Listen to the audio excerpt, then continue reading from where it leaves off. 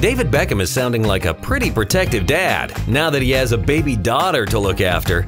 The Sun reports that the retired sports star is so horrified at the idea of his little girl Harper one day having a boyfriend that he wants to lock her in a fairy tale princess tower and she's not coming out.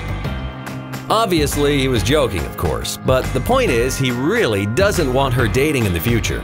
He added that having a daughter is a whole different thing than having boys, and he doesn't love his daughter more, but he says the boys are independent, which is why he and Victoria are more protective of Harper. Luckily, he now has more time on his hands to look over her, now that his soccer career has come to an end. Plus, she has 3 older brothers who can take care of her too. Don't worry, David. She'll be just fine.